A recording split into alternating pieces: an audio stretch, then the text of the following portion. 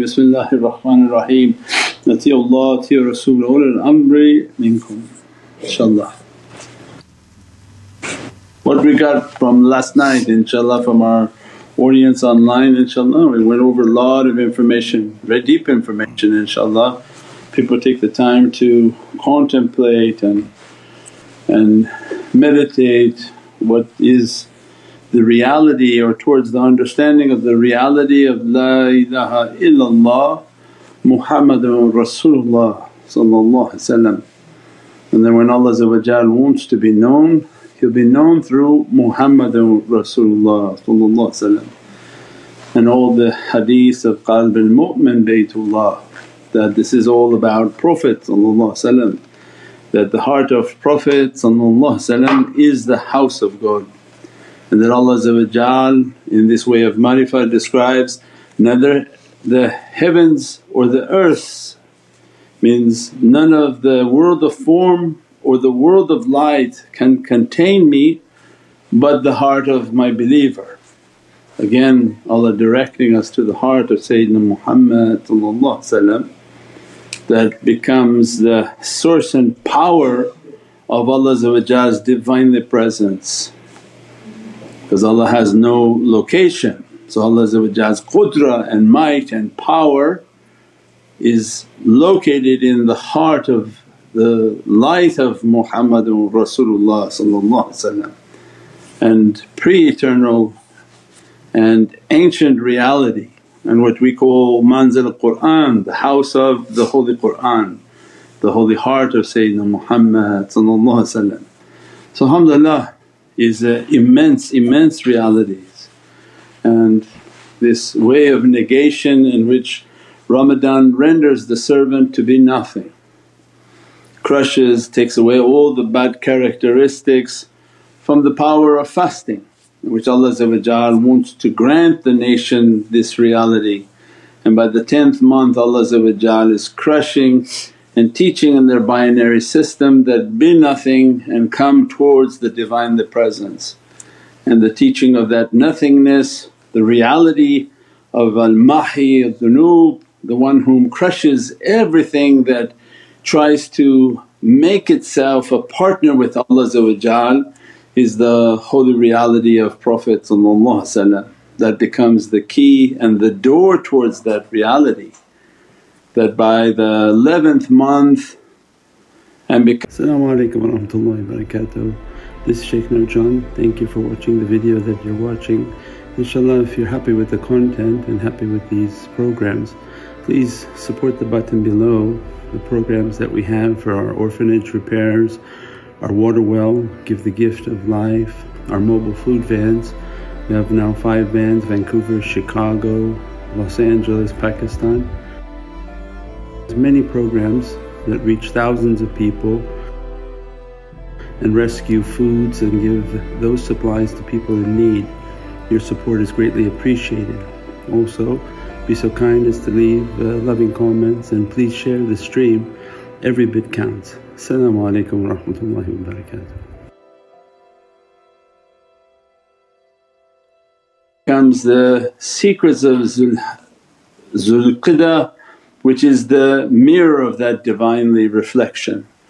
That Allah want to grant creation that if you want to come to La ilaha illAllah, you have to come through the door of Muhammadun Rasulullah.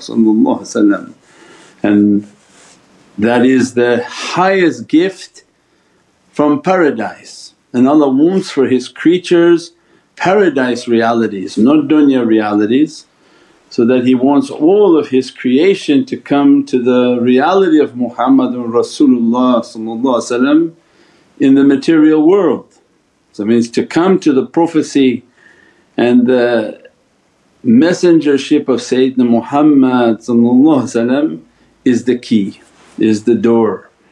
And that's when Allah out of the Prophets of Allah there are stories of how they wanted to attain that reality, and Sayyidina Musa and the whole story of Sayyidina Musa and Sayyidina Khidr to meet with a Muhammadan guide, a Muhammadan representative, so that he could accept And what he gave?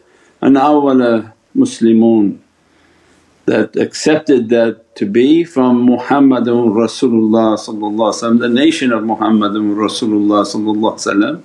Sayyidina Isa wanted that reality and said, Ya Rabbi, raise me in this life so that to come back and be a part of the nation of Muhammadun Rasulullah. So means and then for those whom they physically didn't try to achieve that reality or wasn't written for them, Allah took them for Isra, that all to be present Masjid al-Aqsa and to take their shahada and pray behind Muhammadun Rasulullah.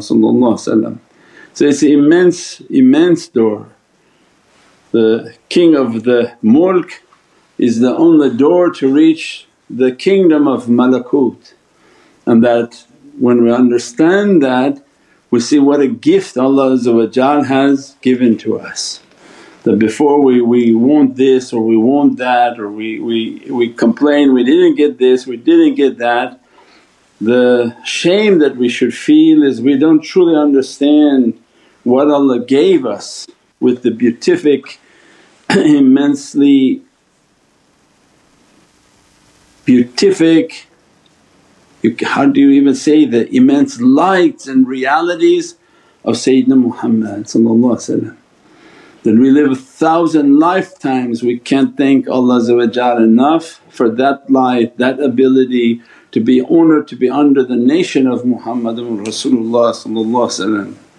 And it's the immensity of that gift and what Allah has given to us, that Allah is describing, وَمَا أَرْسَلْنَاكَ, I would not have sent, I would not have sent the kingdom of this malakut, the kingdom of this world of light, except that His presence is the key and a rahmah. Why? Well now we know what that rahmah is, means they would have never reached the kingdom of light's realities without the presence of Prophet upon this earth. If his presence was never going to come onto this earth, they would have never achieved that reality. But because Allah wanted creation to achieve it, He brought the reality of Prophet whether through their physicality, through their actions and through their ruhaniyat, that they accepted, La ilaha illAllah Muhammadun Rasulullah. So alhamdulillah that this is an immense gift, immense blessings, and a reminder that in this way of Hajj, the real hijrah is to the realities of Allah and to the holy presence of Sayyidina Muhammad inshaAllah.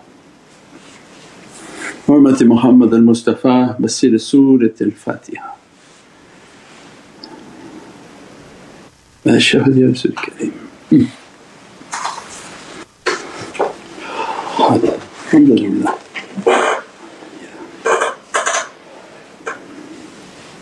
For our audience online and wherever you are in this universe inshaAllah, so the people meditating, contemplating, we have maybe people coming from other dimensions logging on, alhamdulillah, watching in their ships. InshaAllah.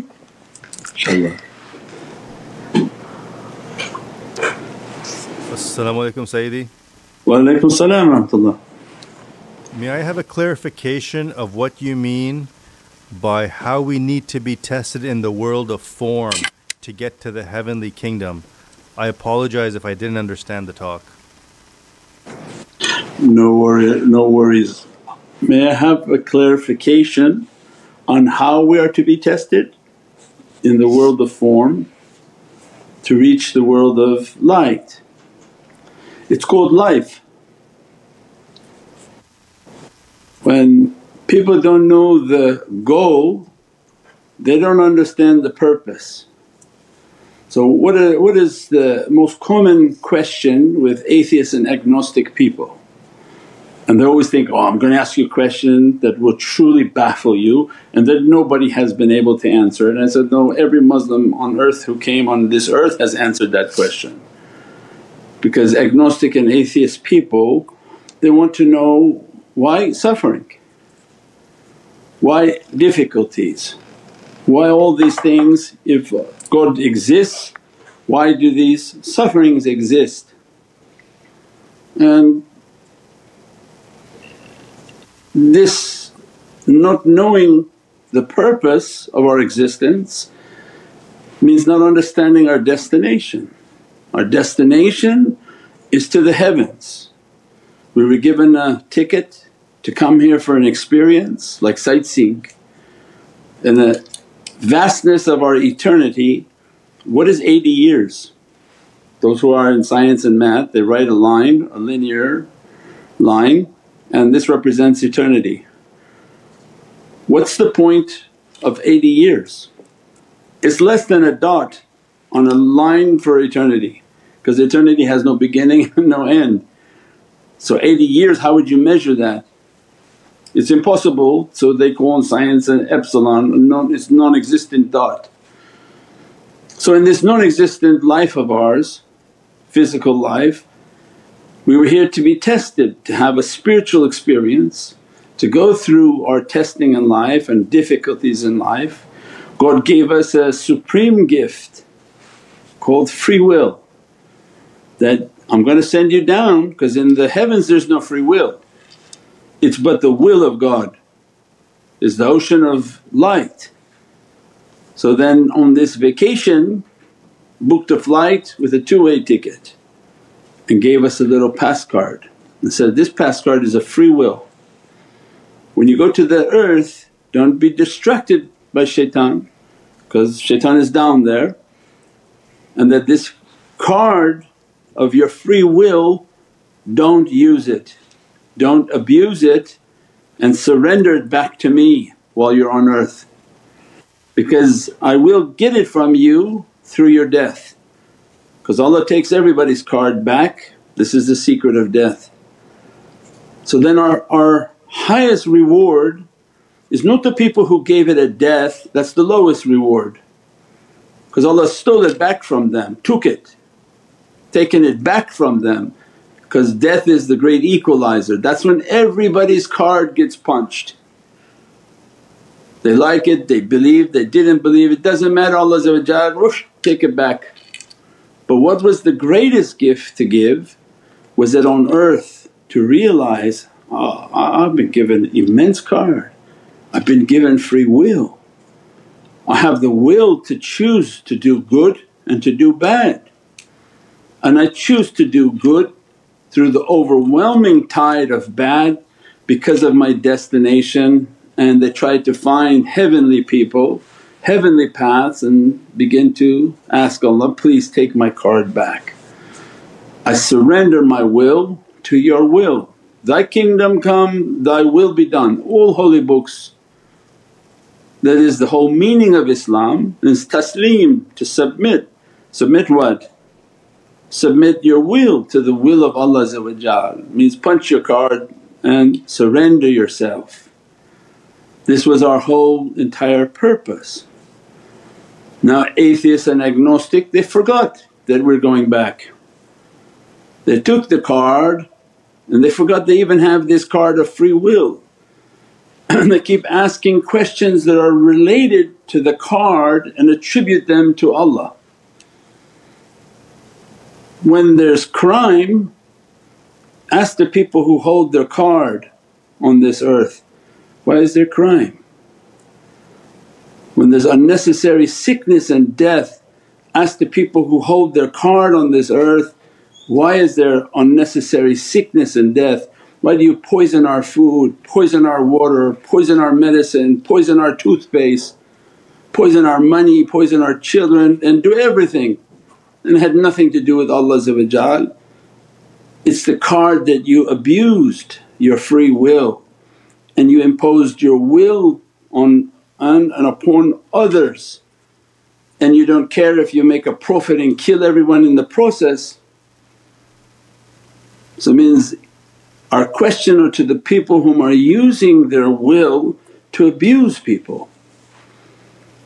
And Allah, this is the greatest gift He gave. He said, I gave you free will.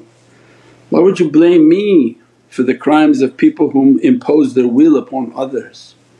You have to blame yourselves. You're not choosing to follow me, you're not choosing to surrender your will. And that becomes the power and the might of Islam. That becomes the greatest gift, is the one whom is awakened, not that he is disoriented and then reorient himself in a different direction and tomorrow thinks he's now a zebra when Allah made him a human. But the one whom is awoken realizes, my goodness, I have this card of free will, and the only gift I can give the Creator is give my will back. Just like His heavenly kingdom, I want to bring His kingdom on earth in which the heavens there is no free will. When it's time to pray, all of creation comes with light and praise. There's nobody in creation saying, oh, I'll pass this one. The world of singularity and light is complete taslim, complete submission. So it means this is the highest gift and highest reward for creation. Surrender the card, surrender the will. Our life is then a lifelong process on surrendering that will and to return as a servant of Allah to serve the Creator and to serve His creation, inshaAllah. Everything in this life then is a test. If you pass those tests and understand them, be patient and persevere, then we understand that each time we pass a test we'll be given a beatific dress with patience. When we don't have patience then we didn't pass the test, then another 2 tests have to come. They don't go away because Allah is not fearing us saying, oh I won't test him anymore. It just increases, maybe he didn't get the point, let's test him even harder. So tariqahs come as a guidance to people that, please Allah's going to test you, submit and keep praying to Allah that, don't test me beyond my ability, and put your head to the ground like all the Prophets of God and surrender your will to the will of Allah and surrender yourself to the izzat and might of Allah. Bi-izzatika sajidan wa bi-qismatika radiyan, that by your izzat and might my head is on the ground. You don't have to send somebody to cut my head off because of my ego. And whatever you have written for me under your pen of might, I am subject to that. So alhamdulillah, that becomes a beatific life of submission, inshaAllah. The reality of Islam, not what being professed today. We're in an ignorant time, the second ignorance, that's what we describe. When we say that Dajjal is upon the earth, Dajjal is in Islam big time, Dajjal is in Christianity, Dajjal is in Judaism, and he's operating and running all of them. There are only pockets of light within these faith that uphold the true teachings of the ways of heavens. So alhamdulillah, and the deen and religion of Allah is only Islam, there is no other religion. And that's why you see that Islam upholds the way of Allah and teaches creation to submit to Allah. The love of Sayyidina Isa is in Islam, the love of Sayyidina Musa is in Islam. So the only religion of Allah is submit, and that's Islam, inshaAllah.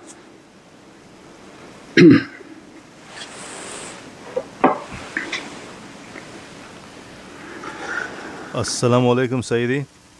Alaykum salam wa rahmatullah. When a person takes their last breath going through the 7 veils, are those doors to pass from the door of Muhammad to Ahmad's door sallallahu alaihi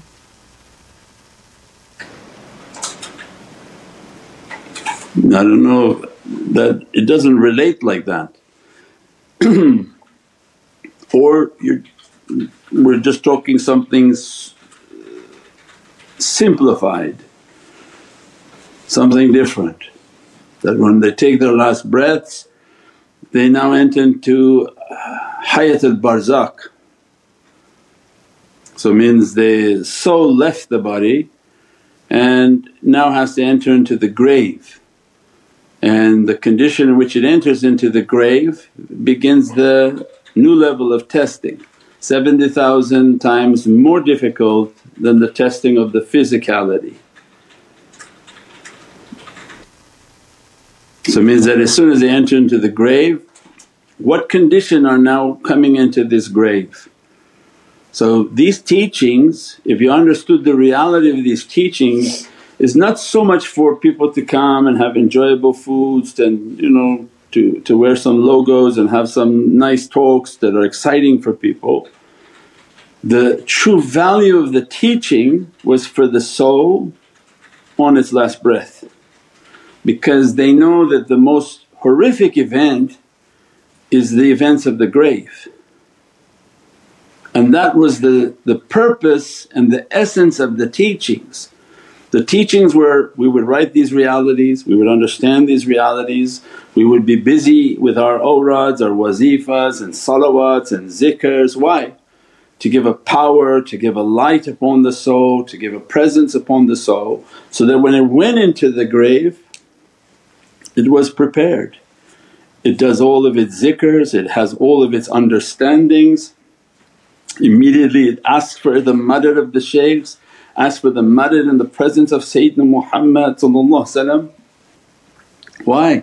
Because it knows that this is an abode that will be very difficult.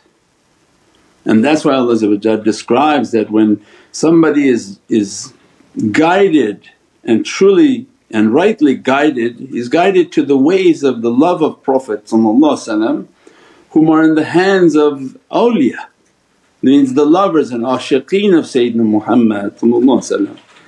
As a result of that love and that teaching, they call for that presence and call for that blessings in their time of need, in their hour of need.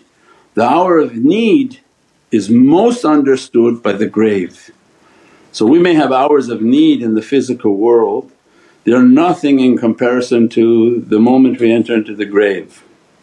We have done many things maybe that have angered Allah, that we've taken the rights of people, things that have been put upon us, done upon us, whatever the conditions are, that we want to go into that condition with immense love for awliya, love for the companions, love for Ahlul Bayt, love most high for Sayyidina Muhammad, love for Allah most high. Why? So that we call upon them, those then at that time we understand the value of what was taught to us. At that time we understand what type of blessings Allah gave to us to take away these difficulties. When the difficulties have gone and the grave becomes the beatific dress, beatific blessings, beatific awards, at that time the servant knows Allah now is radi, is content with his servant.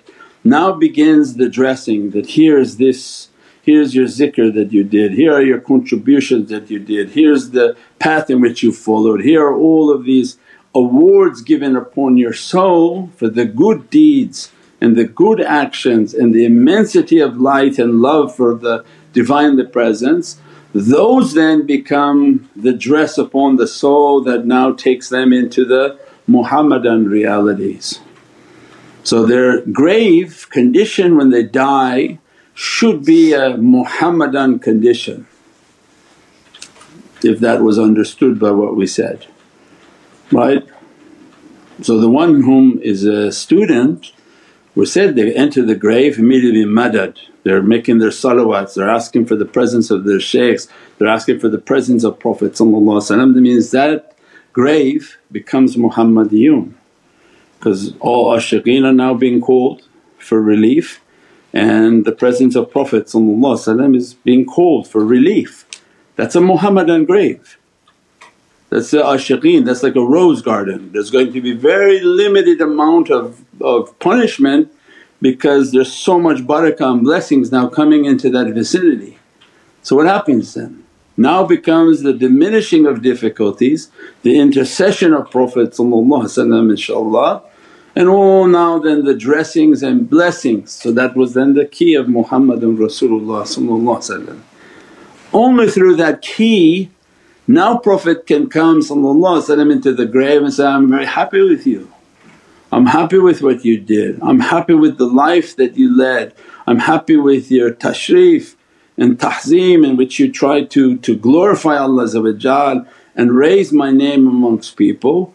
And now I take you to Maqamul Mahmud and I take you into the malakut and the worldly and heavenly light realities that can only be achieved. Now look at the one who walked away from guidance. He enters the grave thinking he has a relationship with Allah. And yes, I accept Muhammadun Rasulullah if they come to ask me a question of who my messenger was. They don't believe in intercession of Prophet, they don't do any salawat on Sayyidina Muhammad, and they were fooled by shaitan to think that they have a very powerful unique relationship with Allah and they cut out Muhammadun Rasulullah. What does that person do now in the grave? Call out, scream, yell, and what does he keep yelling? Allah, Allah. But what Allah's listening for? What happened to Muhammadun Rasulullah? Oh astaghfirullah, we would never say something like that. And shaitan fooled them in their belief. You say, why? What's the motive? When a crime occurs the police come to you and say, the motive is what gives you an understanding. The motive of shaitan is punishment for Adam and Bani Adam. He wants nothing more than Adam and Eve and their children to be punished because you're the favoured of Allah and he got thrown out. He loved nothing more than you go scream all you want directly to Allah, don't mention Muhammadun Rasulullah. And they end up in difficulty and difficulty and difficulty until Allah inspire within their heart that, haven't you seen a Muhammadan representative? Haven't you seen anything pious? Don't you remember from your childhood or what your father maybe taught you? And maybe they'll be inspired to begin to make their durood al-sharif and their salawats in the grave. And at that time Allah send a rahmah and a mercy to reinforce the aqeedah. Because Allah doesn't want to reward an incorrect belief, He wants to reward the correct belief that you have to have the love of Muhammadun Rasulullah. And this is the honour of our nation, this is the honour and the secret and the keys of this nation. So yes, it's a big gift to die with this love, to die with correct guidance, to die with the understanding and the reality of the key. And that's what we said, Dajjal is coming to tell everybody, La ilaha illAllah. Did you think he's only coming with horns? No, he's coming to tell everybody, La ilaha illAllah. And he's going to have summits and hearings and they're going to come from all over the world. And many Muslims going to come because we said they're most of them not following Sayyidina Mahdi. They're more interested in $400 billion on a ball. So what happens then? The Dajjal comes and the Dajjal representatives and the Messiahs come and they say, what? La ilaha illallah, unify everybody. Why? Because they took our key away. You say, La ilaha illallah, oh you won't, but it means nothing to us unless you say Muhammadun Rasulullah. So we said this is their aqeedah. Don't be surprised when they start to have summits and hearings and bringing people, no. This is a system of Dajjal to take the key away so that they all enter into the grave forgetting Muhammadun Rasulullah. And Prophet described, there'll be a day in which they on the minbar of Rasulullah they won't mention the name of Muhammadun, they won't mention hadith, they won't mention anything. They'll talk about Qur'an but they'll never talk about Muhammadun Rasulullah. That's why the nat sharif was a warning from awliya. Zikr ki, what's the one? Khuda na kune, that they say Allah but they don't say Muhammadun Rasulullah. This was a warning for the people, a day's coming. This is the aqeedah of the Messiah and the Dajjal people, to try to unify people and take away the power of the nation. The power of the nation is in Muhammadun Rasulullah, because with the key of Muhammadun Rasulullah you open the reality of La ilaha illAllah. Without that key Allah's not sending support, inshaAllah.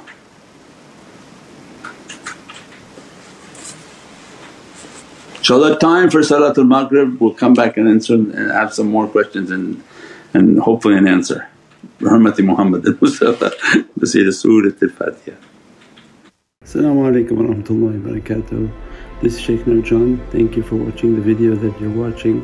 InshaAllah, if you're happy with the content and happy with these programs, please support the button below, the programs that we have for our orphanage repairs, our water well, Give the Gift of Life, our mobile food vans. We have now 5 vans: Vancouver, Chicago, Los Angeles, Pakistan. There's many programs that reach thousands of people and rescue foods and give those supplies to people in need. Your support is greatly appreciated. Also, be so kind as to leave loving comments and please share the stream. Every bit counts. As-salamu alaykum wa rahmatullahi wa barakatuh.